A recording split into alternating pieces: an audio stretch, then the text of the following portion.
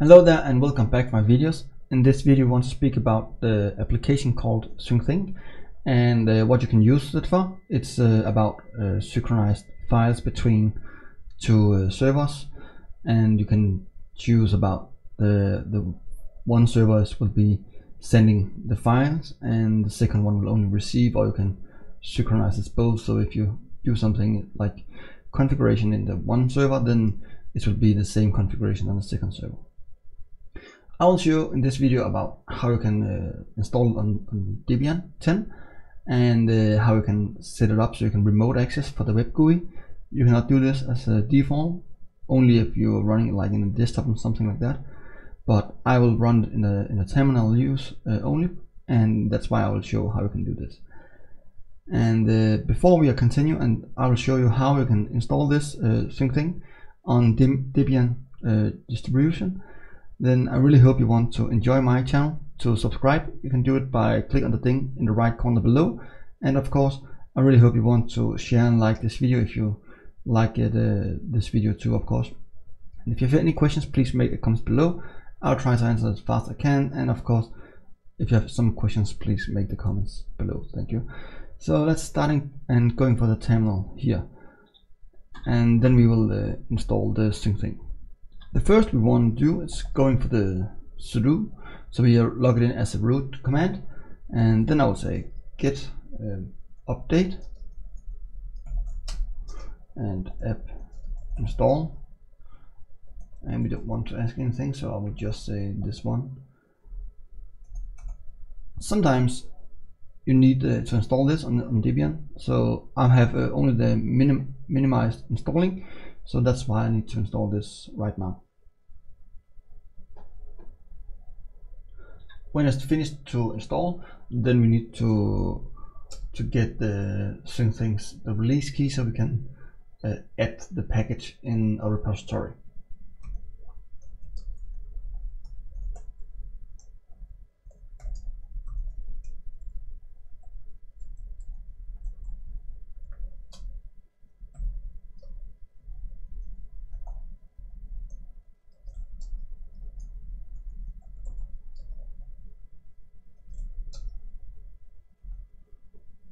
And then we have installed the release key, and now we need to add it for the source list.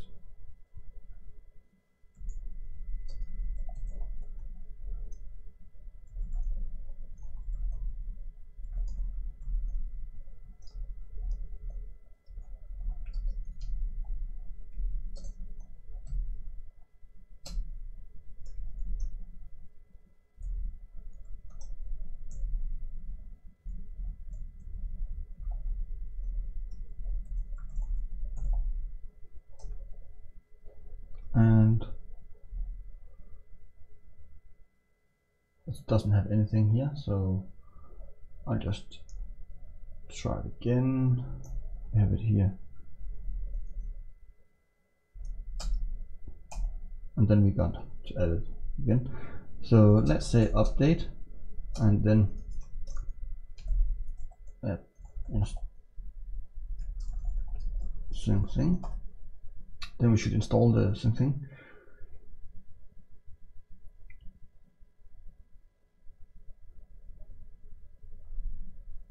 So now we have installed the Syncthing, and we are ready to continue to what we're gonna do. We will create a user called Syncthing, and then we will enable the services running for this user, because then we are sure the application doesn't run some kind of root access. If we're just setting this the service up now, then if some bug inside the application, then a hacker will get the access for the full machine, and we don't want that. So that's why we are encapsulated to a Syncthing user, and that's what we're gonna do now. We will add the user add, and we will add it with the directory home called Syncthing, and then the user will be Syncthing. Then we will, if we're going one directory back, we can see it here. We have Syncthing, and we can see everything here. It's running well. we have the user and base, and yeah. Now we want to enable the service, so we can say system ctl enable Syncthing and Syncthing. Oops. Dot service, and then we want to start the service too.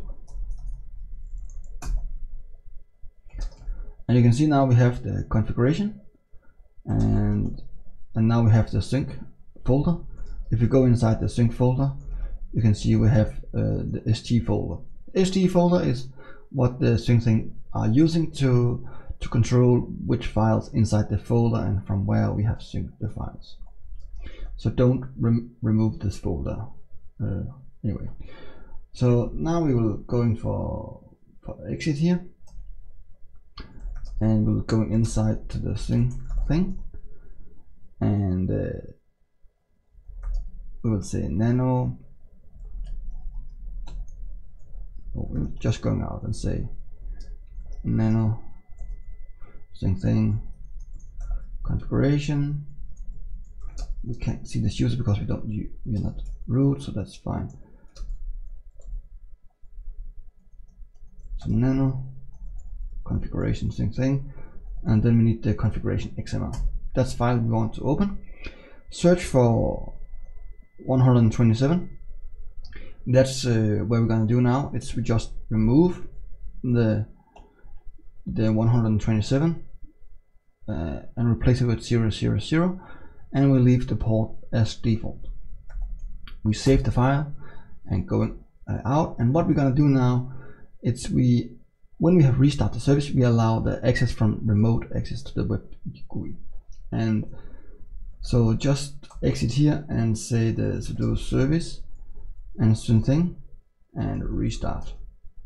Then we can have the remote access. So let's try it out and go to the browser for that. So we're going up here and say 100 and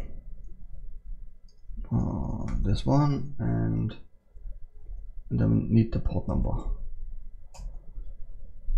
And then we are inside here, and the first time you're going for this page, it will ask about you want to sending the data, and we don't want that. And then you get the message because we have the remote access enabled without password. Then we have the security reason. So that's why we're going for the settings here. Click on the settings. If this dialog is going away, you can click on action and then settings.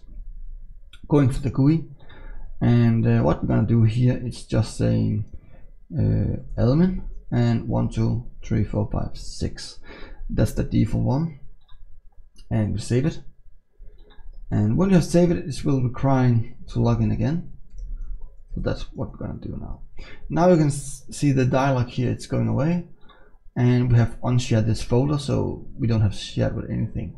We don't have any remote devices, but right now your system is up and running. So that's how it's working and how simple it is to installing the Syncthing on Debian. Thank you so much, and hope to see you next time. But before you're leaving, I really hope you want to subscribe to this channel. You can go in on the button in the right corner and click on the thing. Then you want to subscribe to my channel, and I really hope you want to share and like this video. And if you have any questions about this video, about me, and about anything, then please leave a comment below, and then I'll try to answer you. Thank you so much, and hope to see you next time. Bye.